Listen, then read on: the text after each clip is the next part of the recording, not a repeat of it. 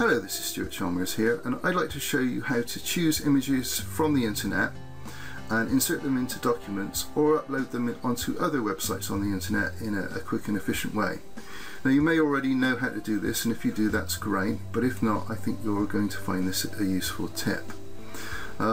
I'm going to use Google Images for this, and I'll point out before we carry on that there is two image sizes. There's the thumbnail you see here, so if I was to right click this and save it, for example, then I would save the thumbnail that I see there.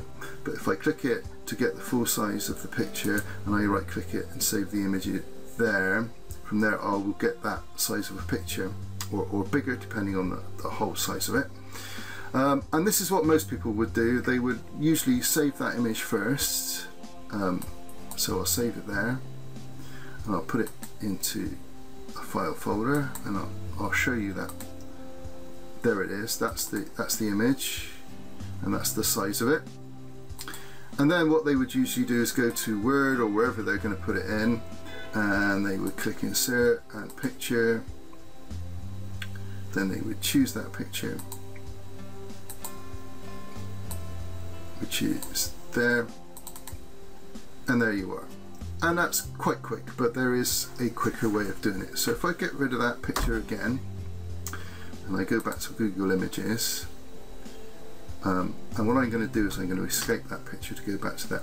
Now I need to go to the main picture again, because if what I can do is I can copy the image location, but if I copy it from here, I don't actually get the image file. I get this great big huge link instead.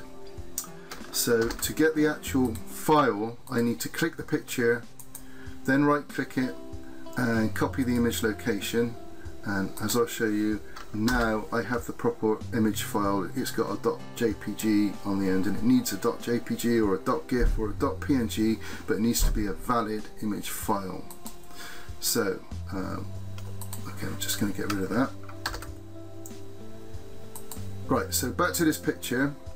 So I want to insert that into a document or somewhere, so all I got to do is right click it and copy the image location, and instead of saving it to disk, I can insert it straight in, and this works wherever there's a Microsoft Windows file manager dialog like this.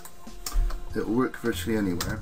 So there you are. I just put it in, and notice that it's an HTTP, and that's going to load it straight into my Word document. Now let's do that again from scratch, just to show you how fast it really is. So there it is. There's the pictures, there's the images. I want that image, for example.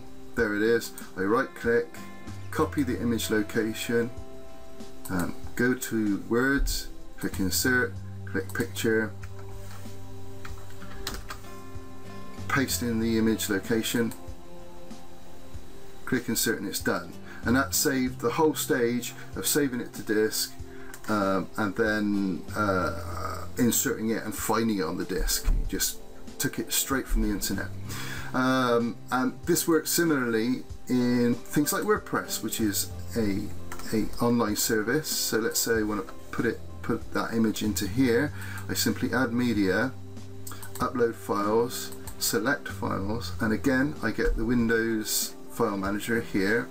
I paste the image location, see it's still HTTP, and open, or I could have double clicked it, and there you are. It's loading straight into WordPress. So it's gone straight from this location on Google Images straight into my WordPress site.